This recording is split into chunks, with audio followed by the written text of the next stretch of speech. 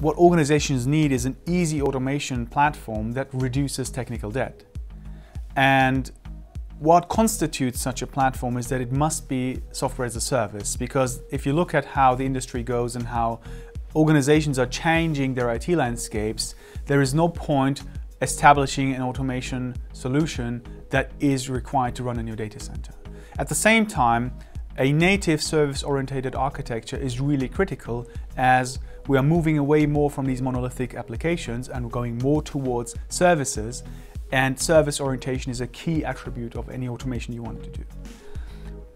As part of that, also, it's really important that the automation capability is process-centric, so you can model your processes as actual processes and services, which you can then drive based on data. So it's no longer acceptable to have time-based thinking. You really need data-driven processes and services. And all of that must be available in a robust and scalable version in order to meet all these current demands that we see from the marketplace.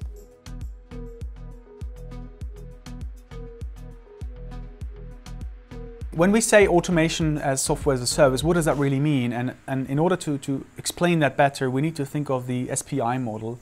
SPI standing for software as a service, P for platform as a service, and I for infrastructure as a service.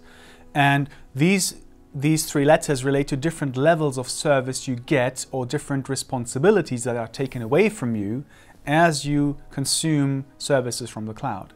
So if you think of infrastructure as a service, that basically means you run a virtual machine somewhere, or that's been ran for you, while you have to manage all the rest. So the application, the database, the operations of that, you still need to manage that yourself. If you think of platform as a service, that could be, for instance, a database.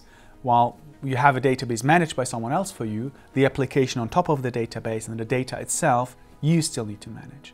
And only software as a service really is a setup where all of the operational burden is taken away from you, from the tin up until keeping the application running.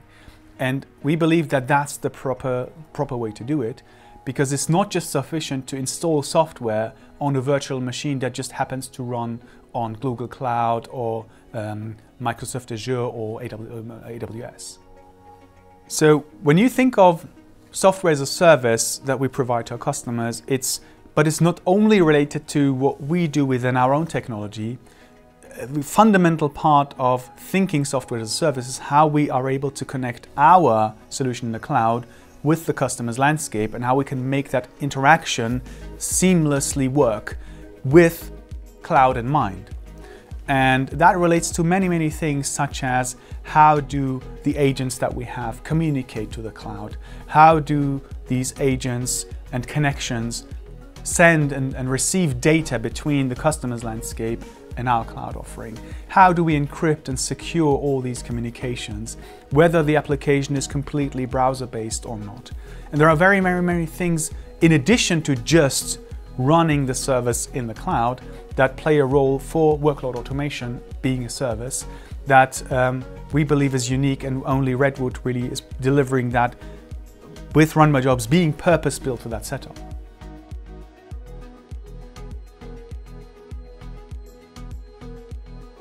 In addition to the technical architecture and the fact that RunMyJobs was really purpose-built to be a software as a service solution, its functional architecture plays a fundamental role in the way it allows organizations to reduce the effort they have to put in place to maintain their processes and keep the processes running. And one of the key attributes is that we have an object-oriented approach to use the system. So we separate the instructions of what needs to be automated from the data that is required in order to automate, from the information around under which user context it should be automated, and from the information at what point of time and under which conditions or what events that automation should happen. So only when these four things come together, then you have an actual process taking place, that then carries out whatever it's supposed to be doing. And that separation allows us to create the highest reusability that is imaginable in the industry.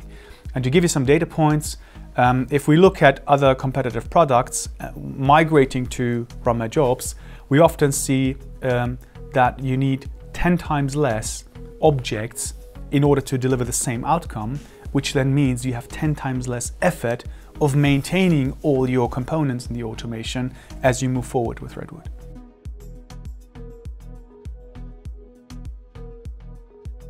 When you think of service-oriented architecture, it is essential that there is an opportunity not just to build and configure comprehensive automations, but you want to make these automations consumable from other tools and services within your organization. And RunMyJobs is natively so because every automated process that you configure in RunMyJobs can be exposed as a service that can be called by external applications. As such, it's just part of its own nature. And at the same time, it allows to put sufficient governance around it. So not just anybody can just call any automated process. There is an authentication, an authorization, a security, and a governance model put behind, so you can expose automations in a very controlled and managed way to also fulfill your IT governance duties.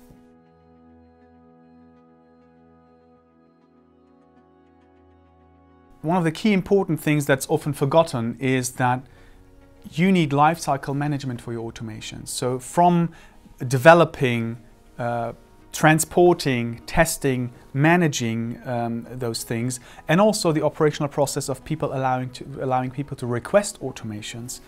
All of these activities around lifecycle management are available within that one product, RunMyJobs, that we have. So there's no modules or components or other bolt-ons that you need in order to be able to manage the entire lifecycle of your automations. It's just there within the product that exists. Ultimately, and that's I think the key takeaway, automation needs to be easy. It needs to allow you to reduce technical debt in terms of the amount of work you have to do, the amount of customization you have to do. It must be service orientated. It must be software as a service, because that takes away a lot of burden from you regarding operational activities and allows you to be more of an automation advisor within the company. And you need to have those capabilities of process-centric automation, data-driven automation, and the scalability to really deliver towards the IT automation and business service automation demands that you see within your enterprise.